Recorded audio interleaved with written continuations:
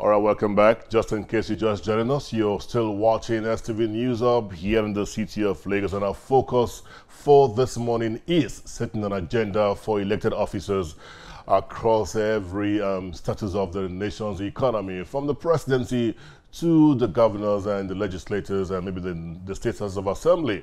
We've been speaking with Johnson Abali, who is a public affairs analyst. He's been doing pretty well on this matter, but I've just been told that we are being joined in our Port Harcourt studios. We have Nabulobari Naziga Louis, is a Rivers State chairman, National Association of Democratic Lawyer. Yes, I'll probably just stay with you as Naziga Louis, if that's okay with you. Good morning. Good morning. Okay, very well said. Now, you've been following our conversation. The issue is all about we need a progressive agenda for the nation's economy for the next 23 years. Now, we are almost running out of time, but before we do that, tell us quickly, in very short terms, what would you think should be government's #1 focus in this new dispensation?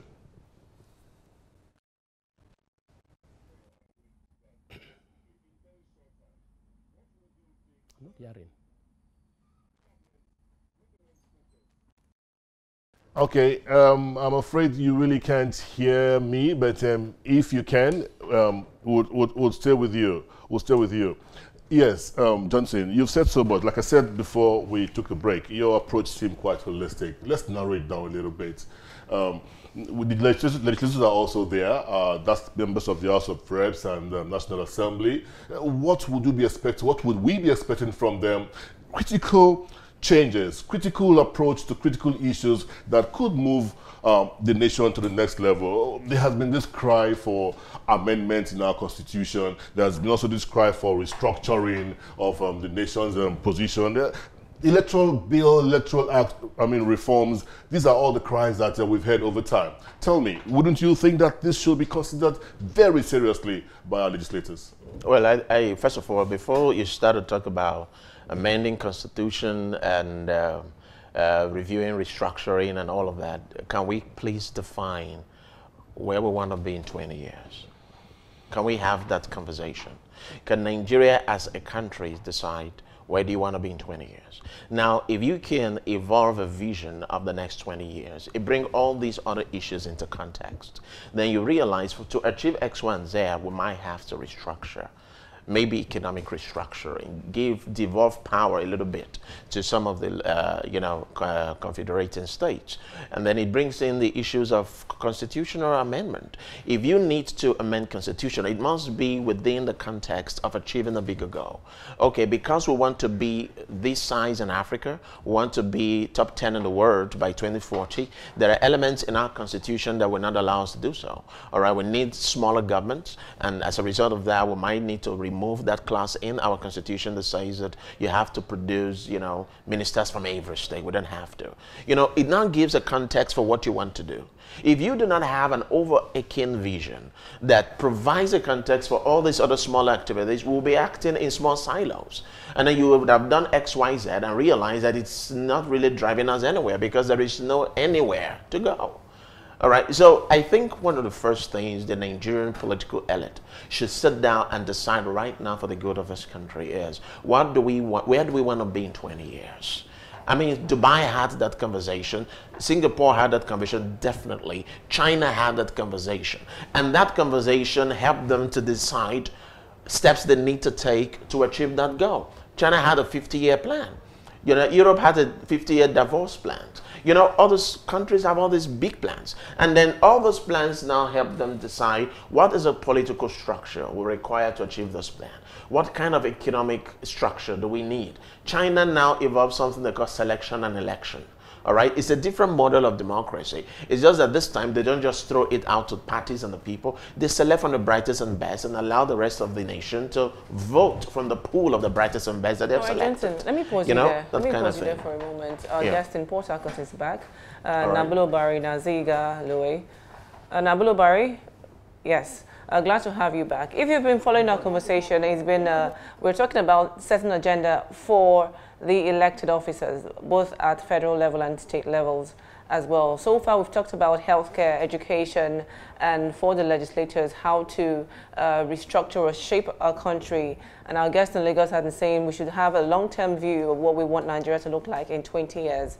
Well, let me bring you back to another point raised when we took out this opinion poll.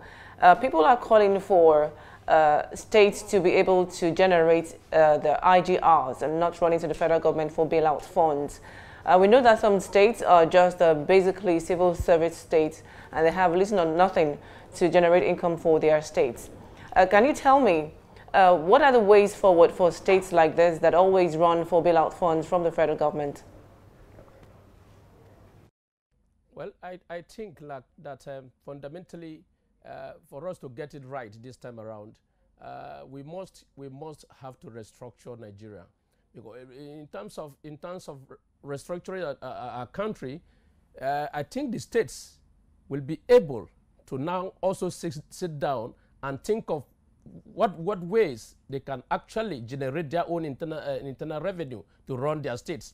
You see, we cannot continue in this way that states will definitely go to Abuja maybe every 30 days to get funds from the federal government to run their states.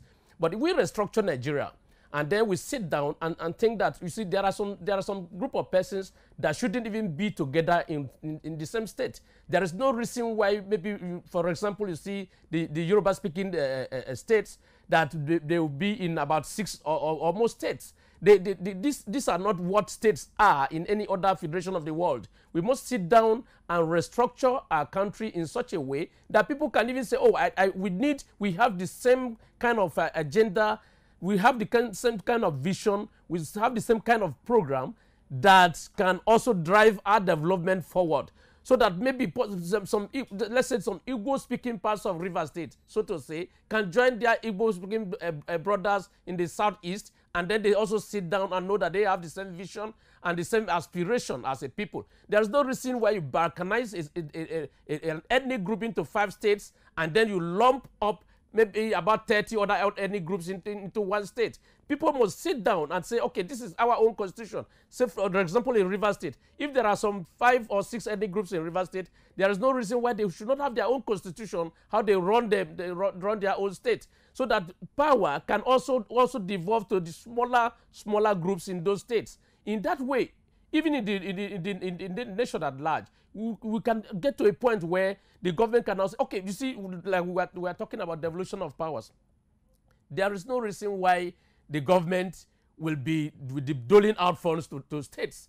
In other federations of the world, the higher your number, the higher the percentage of the resources that you also contribute to the center. It is not vice versa, where you see that maybe in the state where you have 1 million persons, you apportion or you dole out monies in terms of the number to those states. The population in that state ought to be the driving force of their own economy, to the extent that the higher your number, the higher the percentage of resources that you also contribute to the center, so that we run the federation. It shouldn't be in a situation where everything is oil, and that is why we are not getting it right.